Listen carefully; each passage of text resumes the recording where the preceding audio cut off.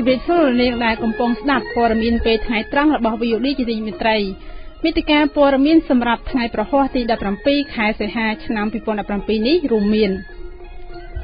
លោកញឹកបញ្ឆៃសារភាពកំហុសចំពោះលោកហ៊ុនសែនលោកហ៊ុនសែនឲ្យបន្តទំនាក់ទំនងល្អជាមួយប្រទេសជិតខាងក្រោយពីប្រមានពីសង្គ្រាមរួមទាំងព័ត៌មានមួយចំនួនទៀតនឹងជម្រាបជូនលោកអ្នកស្ដាប់ជាបន្តបន្ទាប់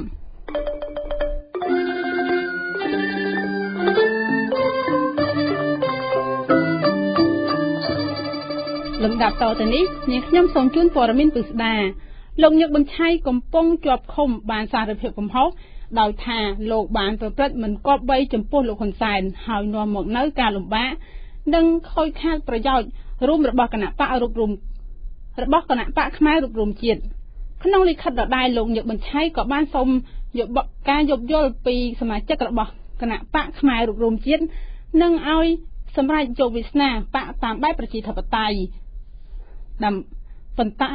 តែលោកបានស្នើសុំកុំឲ្យអ្នកគាំទ្រគណៈបកងាករេតាមការអូសទាញចង់ធ្វើការផ្លាស់ប្ដូរឲ្យសោះអតីតឧបនាយករដ្ឋមន្ត្រីរូបនេះត្រូវបានចាប់ខ្លួនកាលពីថ្ងៃទី3ខែសីហាឆ្នាំ2017ដោយសមត្ថកិច្ចថាជាប់ពាក់ព័ន្ធនឹងបទល្មើសគ្រឿងញៀនកាលពី10ឆ្នាំមុនទោះបីជាយ៉ាងណាក៏ដោយការចាប់ខ្លួនលោកញឹកបញ្ឆៃត្រូវបានធ្វើឡើងបន្ទាប់ពីលេចលឺដំណឹងថាឧត្តមស្នេហ៍ផ្កាយ4រូបនេះមានបំណងចុះចូលជាមួយគណៈបកសង្គ្រោះជាតិដែលនាំឲ្យមានការចោទថាលោកមិនស្មោះត្រង់នឹងគណៈបកប្រជាជនកម្ពុជាកាលពីថ្ងៃពុធម្សិលមិញនេះដែរលោកនាយករដ្ឋមន្ត្រីបានចុះជួបមន្ត្រីនៅខេត្តស្ទឹងត្រែងក្រោយពីប្រទេសឡាវព្រមដកទ័ពចេញពីកម្ពុជាមុនការកំណត់ក្រោយពីកម្ពុជាបានគម្រាមពីសង្គ្រាមក្នុងពិធីនោះដែរលោកហ៊ុនសែនក៏បានអំពាវនាវឲ្យប្រជាពលរដ្ឋនៅតាមបណ្ដោយព្រំដែនបន្តទំនាក់ទំនងល្អជាមួយប្រទេសជិតខាងករណីនេះអ្នកវិភាគនិងអ្នកតាមដានសាទរដោយចាត់ទុកថាសារនយោបាយបែបនេះនឹងបញ្ជះបញ្ហាកើតឲ្យមិនឲ្យកើតមានដោយពីអតីតកាលលោកញឹមសុខនរាយការណ៍ព័ត៌មាននេះនាយករដ្ឋមន្ត្រីកម្ពុជារំលឹកឲ្យបន្តរក្សាទំនាក់ទំនងល្អជាមួយនឹងប្រទេសវៀតណាមនិងប្រទេសឡាវដែលជាប្រទេសជិតខាងទោះបីជាលោកធ្លាប់ប្រមានពីសង្គ្រាមជាមួយនឹងប្រទេសឡាវពីចំនួនព្រំដែនក៏ដោយនេះបើតាមខ្លឹមសារនៅលើ Facebook របស់នាយករដ្ឋមន្ត្រី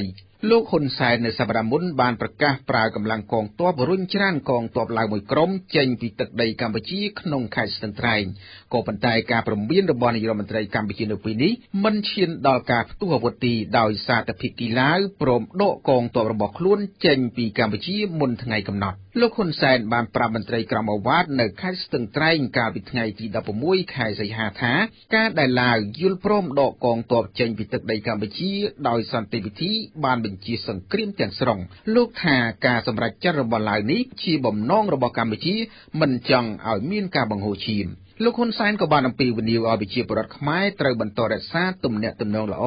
ជាមួយនឹងប្រទេសវៀតណាមនិងឡាវជាពិសេសអ្នកដែលរស់នៅតាមបណ្ដោយព្រំដែនដោយថា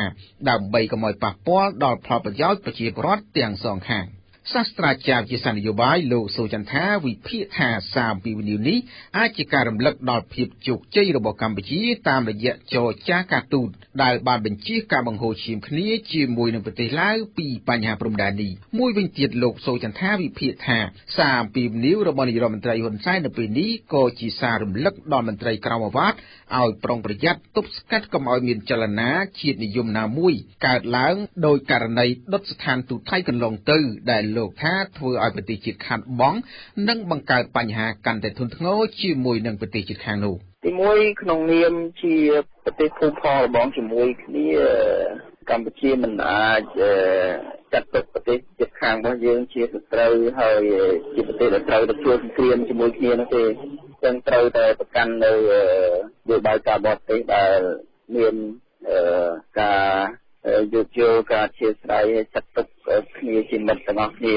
នៅក្នុងក្របខ័ណ្ឌអាស៊ានទាំងមូលនោះអ្នកស្រាវជ្រាវពីការអភិវឌ្ឍសង្គមលោកបណ្ឌិតមាសនេះលើកឡើងថាការអំពាវនាវឲ្យប្រជាពលរដ្ឋនៅតាមព្រំដែនបន្តទំនាក់ទំនងល្អជាមួយនឹងប្រទេសជិតខាងលោកថាជាការរំលត់បញ្ហានៅតាមព្រំដែនផង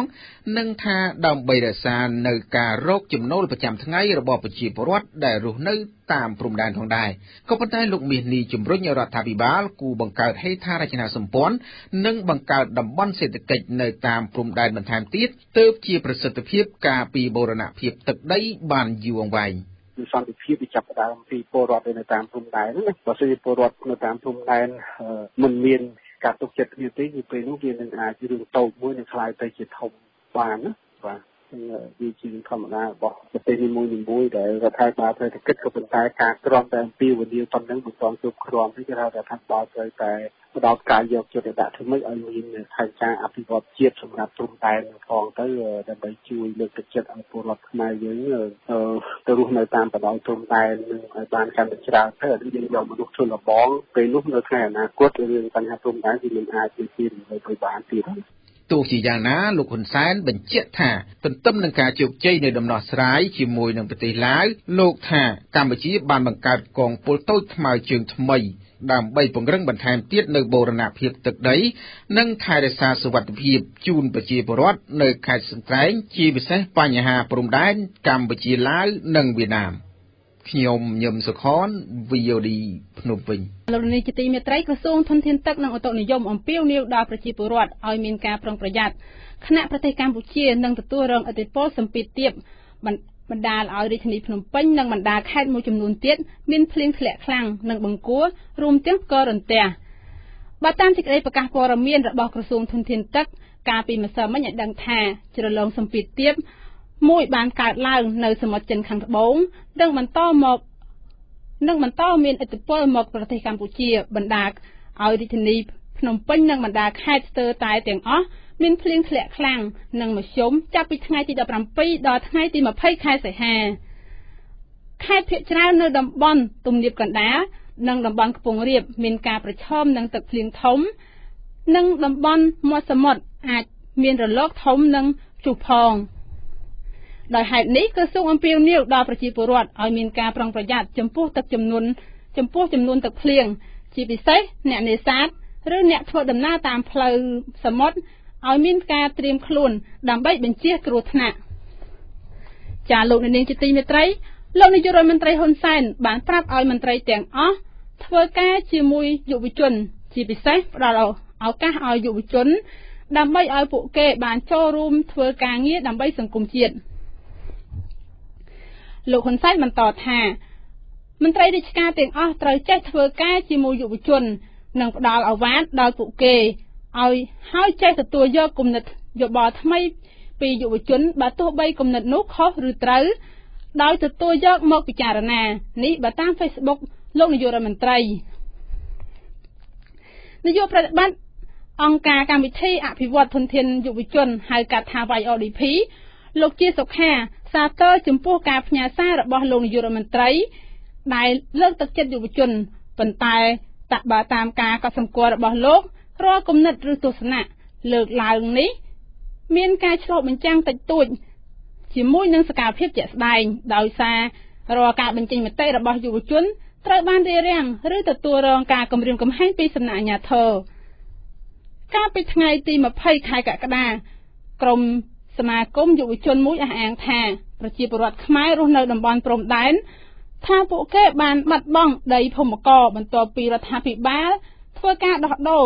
ទៅវិញទៅមកនៅភូមិចំនួន2របស់កម្ពុជាជាមួយវៀតណាមប៉ុន្តែមន្ត្រីរដ្ឋាភិបាលចាត់ទុកការរកឃើញរបស់ក្រុមយុវជននោះថាជារបាយការណ៍ឡបឡាយចាលោកនាងជាទីមេត្រីព័ត៌មានជាតិនៅពេលនេះចប់តែប៉ុណ្ណេះ VOD ព័ត៌មានឯករាជ្យលោកសូជាឧត្តមជម្រាបជូនព័ត៌មានអន្តរជាតិបលោកអ្នកនាងស្ដាប់ជាទីមេត្រីសម្រាប់ព័ត៌មានអន្តរជាតិនៅវេលាថ្ងៃត្រង់នេះយើងចាប់ផ្ដើមជាមួយព័ត៌មានទាក់ទងទៅនឹងសង្គ្រាមគ្រឿងញៀននៅឯប្រទេសហ្វីលីពីន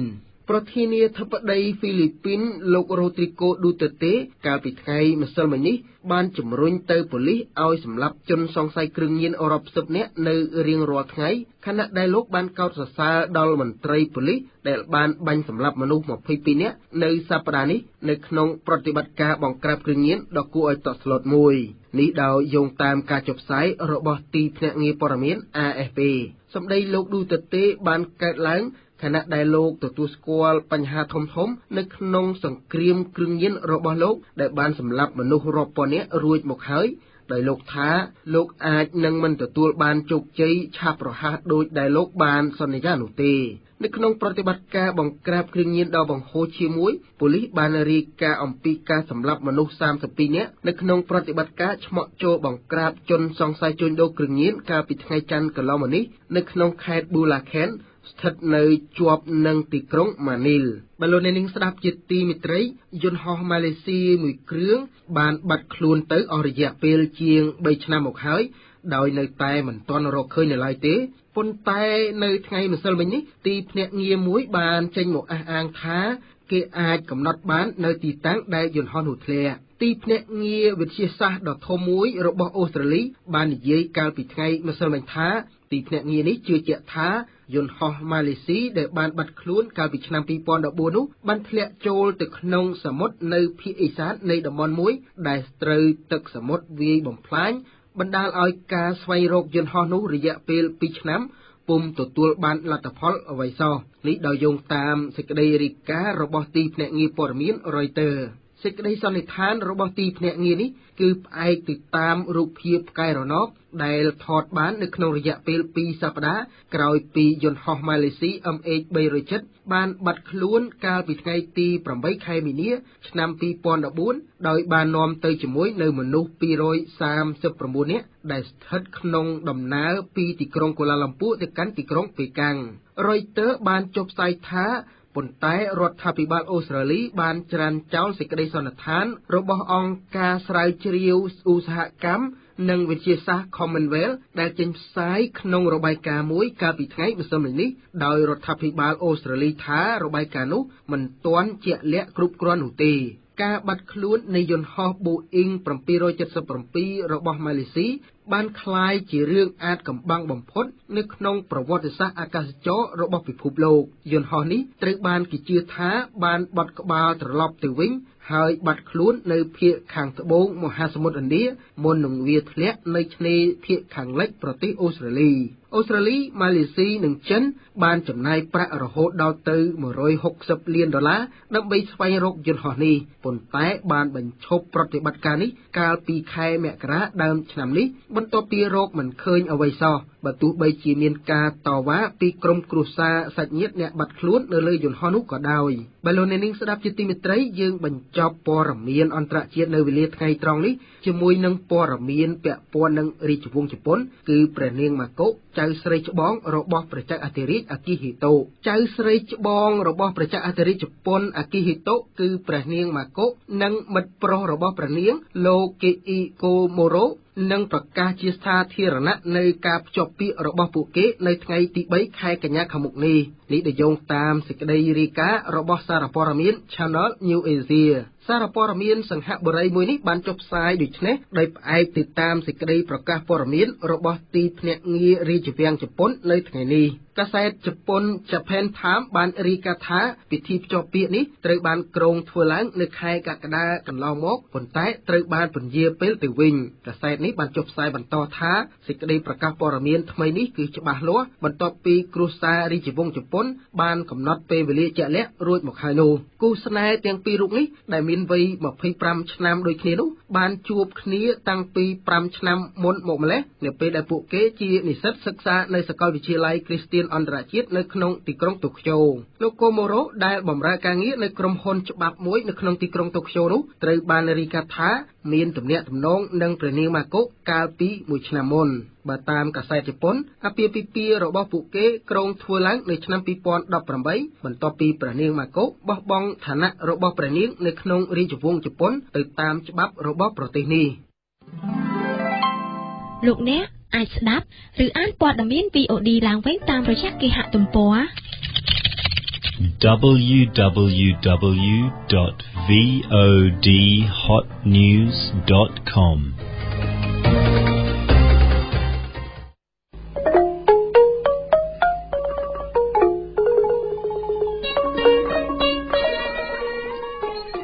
ជាទីមេត្រីព័ត៌មានពេលថ្ងៃត្រង់របស់ VOD នៅពេលនេះចាប់តែប៉ុណ្ណេះ សូមលោកនាងរងចាំស្ដាប់ព័ត៌មានខ្លីជារៀងរាល់ម៉ោងនិងព័ត៌មានពេលល្ងាចរបស់ VOD ខណៈពេលនេះនាងខ្ញុំខណ្ឌលក្ខណារួមទាំងសហការីទាំងអស់សូមអរគុណនិងសូមជម្រាបលា